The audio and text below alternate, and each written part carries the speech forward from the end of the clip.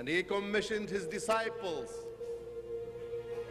He said to them, "Go ye therefore and make disciples of all nations, baptizing them in the name of the Father and of the Son and of the Holy Spirit." I don't remember in my lifetime, and perhaps you don't remember in your lifetime, that you have witnessed such mass conversion unto Holy Orthodoxy. We thank God that those faithful people have found the true faith which once and for all was delivered to the saints.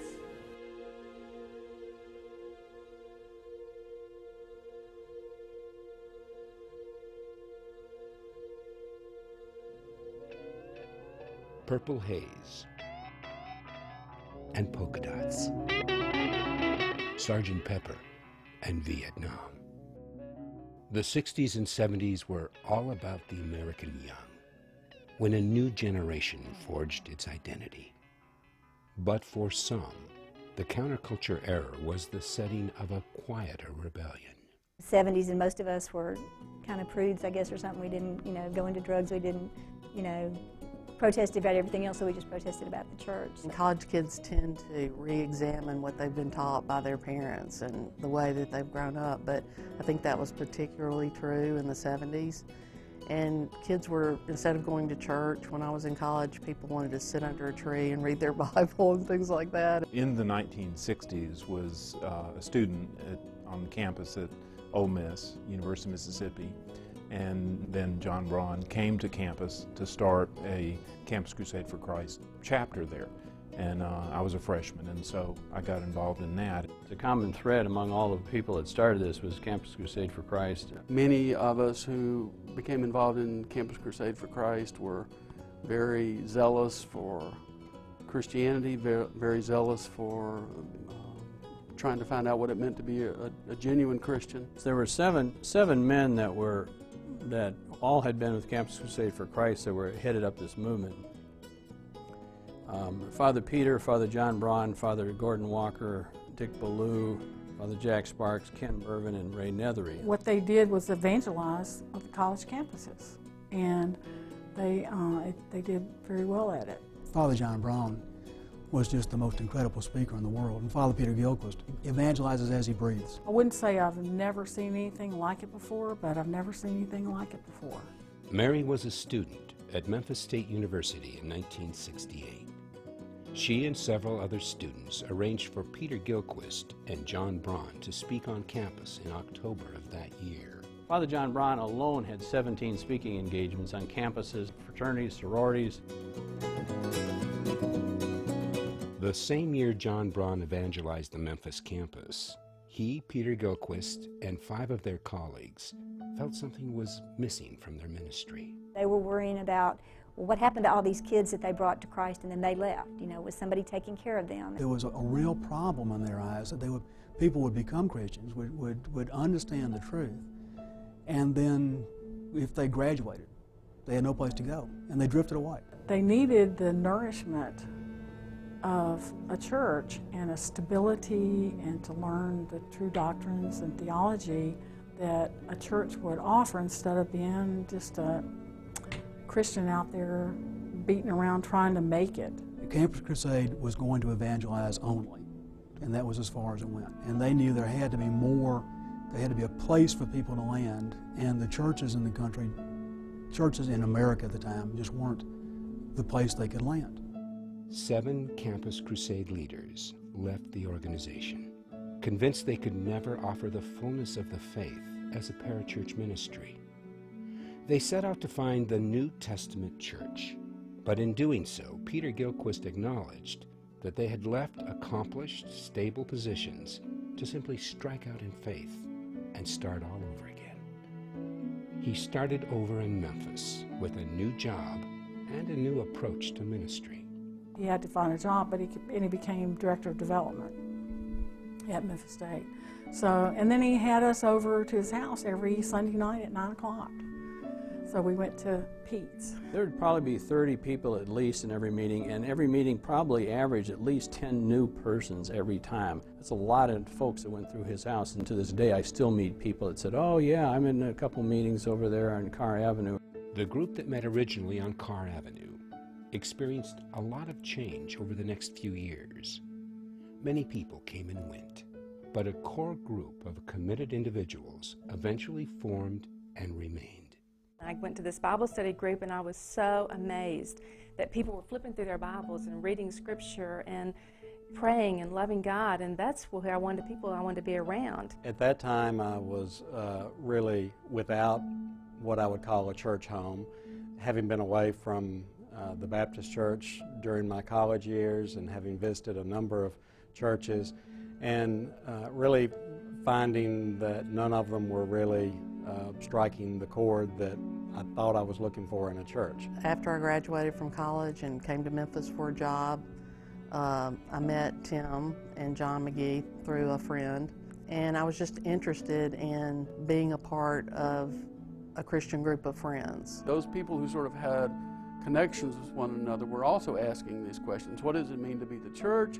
What is worship? How are we define these things? One year in 1978, within a 12-month period, 11 families, households, moved in within walking distance. By moving into the same neighborhood, while I think it was an unusual thing to do, it did allow us to really help one another and to have that sense of belonging and sharing our lives together. We were brothers and sisters in the Lord and became family. But Memphis was not the only place where a community of committed believers had formed. House churches with ties to 7 leaders who left Campus Crusade had organized in various parts of the country. Those leaders who had left Campus Crusade, who understood themselves to be, have fathered many groups of Christians around the country, and what they hadn't really done was left them with any kind of structure or organization, or at least a way of being together and to worship and to pray and to be the church. And so they, one by one, went around to all of these places and said, look, we recognize we have fathered a lot of children in the faith, and we don't want them to be orphans. We're willing to take some responsibility as this New Covenant Apostolic Order to provide leadership. In 1974, they formed what was called the New Covenant Apostolic Order. So our churches started taking on names like New Covenant. We were called New Covenant Community Church here in Memphis. The NCAO gave different ones of their leaders responsibilities to study certain areas. I remember them saying, we know a lot about what the church was from the Protestant Reformation forward, but we know very little about what happened from prior to the Protestant Reformation. One person was studying history, another person was studying worship, another was studying government, another was studying scriptures to make sure all of it made sense. And then they would report back to each other periodically, what'd you learn? Our leaders would come here and say, okay, this is what most of Christians, most everywhere have believed, so this is what we're going to start doing.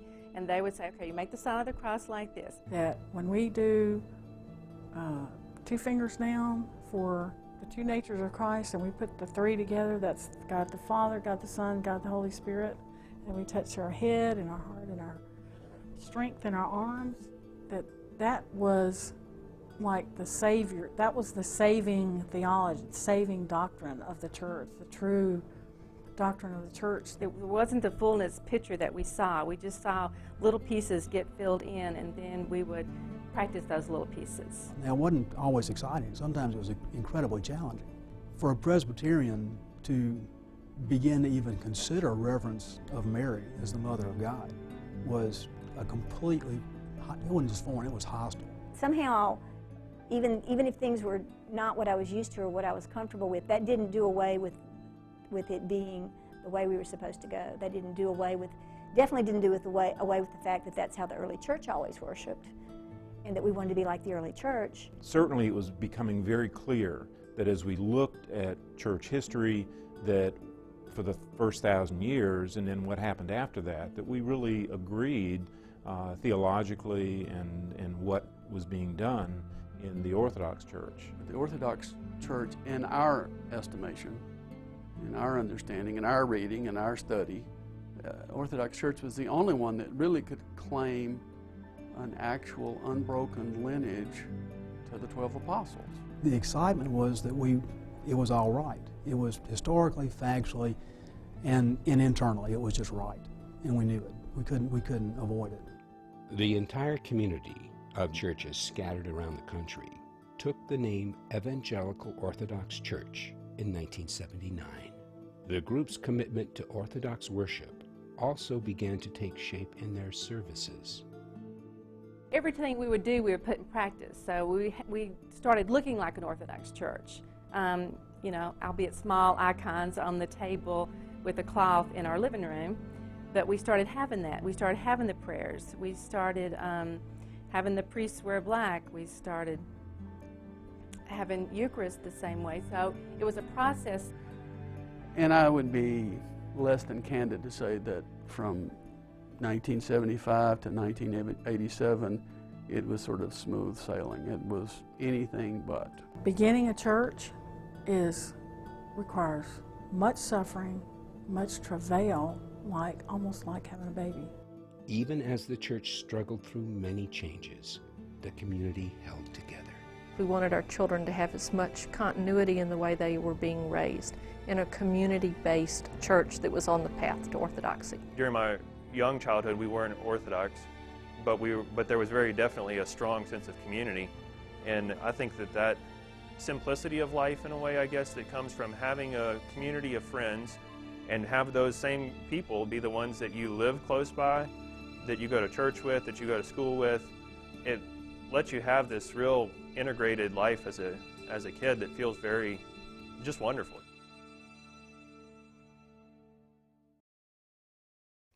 But the Evangelical Orthodox Church had not reached the end of their journey. They felt there was something still missing. Because the more we studied, the more we understood that what it means to be in the church is to be incarnationally connected to Christ and to His 12. And the only place that you can do that is you have to go to those churches that are. We weren't. The word we kept using is one day we will land in orthodoxy. So that was the intent of where we were going, to hook up one day with a historic Orthodox church. They knew early on that orthodoxy was where we needed to be. It was just, how did we get there? If they were to be received into the canonical Orthodox Church as a group, they had to obtain a blessing from the highest level of church authority. Patriarch Ignatius IV presided over one of the 7 Orthodox jurisdictions, Antioch.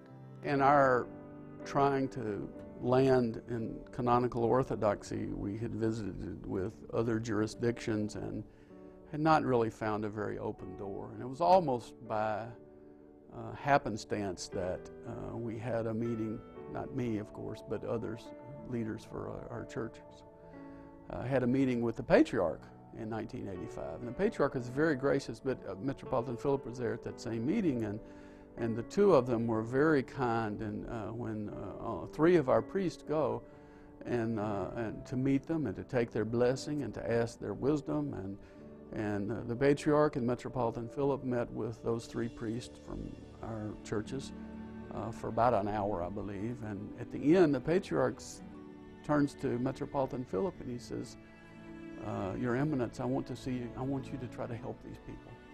The Patriarch's gesture established an important dialogue between the Evangelical Orthodox Church and Metropolitan Philip, the leader of the Antiochian Orthodox Church in North America. In 1986, having done lots of investigation, His Eminence invited all of our churches to come into canonical orthodoxy, and he described how that would take place. When we were looking at the prospect of coming into the Orthodox Church in 1987, each one of us needed to decide whether we wanted to apply to Metropolitan Philip to remain as a priest or a deacon. We were chrismated and ordained in Vicksburg, Mississippi, and it was a 2-day event. So on Saturday, March the 14th, we were all to be received as catechumens and received into the church and chrismated that day. All these people were all chrismated at once. It's like a long line coming up for communion, except we're coming up for chrismation. And those of us who would be ordained as priests the following day, that Sunday, March the 15th, would be ordained that Saturday as deacons first. For some of us, the first time we were in an Orthodox church was when we were chrismated. When we were chrismated, we really had no idea what we were doing. I had never been in an Orthodox church before. I was being ordained as a deacon, and I really didn't know what that meant. The magnitude of it we just couldn't quite grasp. It was like a whirlwind. I mean, it was happening so fast, it was hard to soak it up. I remember being on the verge of tears the whole day. It was the highlight of my life. I cried throughout the whole chrismation, and just seeing something that we had searched for so long, and just couldn't believe we had found it. I think more than anything else, just the joy of knowing, hey, you know, this is the pearl of great price, and we know what it is now. It was something that all of us who had traveled a journey together thus far were doing together. And it felt like we were home. We had, not that the journey was finished, but at least we knew where we were. And it was a good place. It was a good place.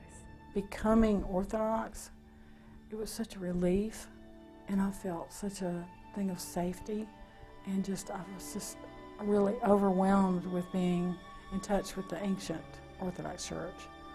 And I didn't know how we did. I mean, it had to be God. I didn't know how we did it. But being chrismated and ordained was, to me, more of an interchange that happened in me, of one of knowing I'd finally arrived in the Orthodox faith. Father John Braun was in town with that, and afterward he said there's a mystic reality in becoming Orthodox. It's before we became Orthodox, we didn't know what it meant. Afterward, we understood.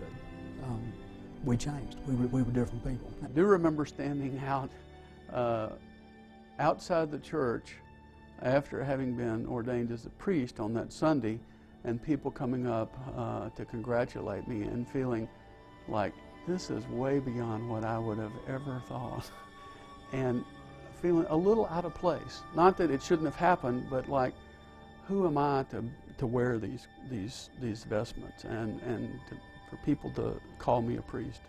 It was pretty far beyond what I would have ever contemplated for my life.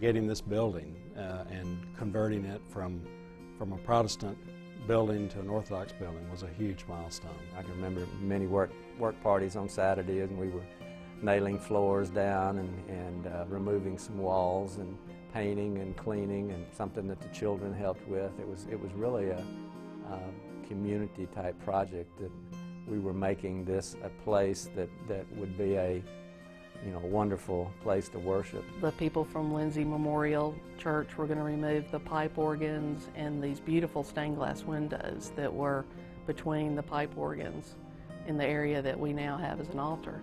And when all that came down, there was just the most beautiful apse. God prepared it for us, I think. He had us in mind when He built it, because it was very easily transitioned into an altar area that we could use in an Orthodox fashion. Father Viron came over from Annunciation Church and just threw up his hands and said, "Oh, this is always supposed to be an Orthodox church."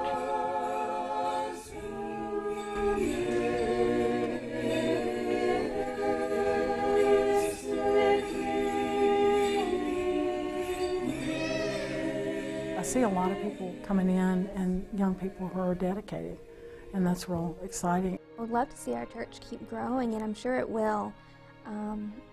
I leave to go to school and I come back and I don't know half the people. I have people come up to me and welcome me in the church, and it's hard to say, well, that lady over there is my mother actually, and I actually did grow up here. As we continue to change and grow with new people, it just shows me that this is the one true faith.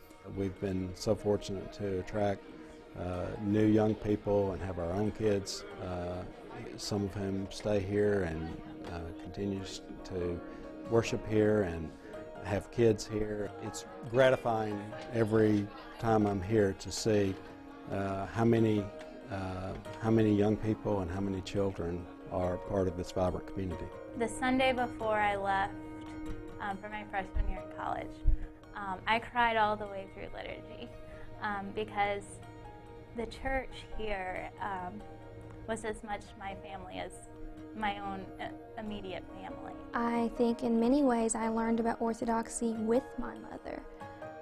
We kind of grew up in the church together, and I think that brought us closer together. One of the main things that I've inherited from my years here and my formation here is understanding and an example in my mind, in my memory, of how a community can be together and how Christ can be at the center of a community.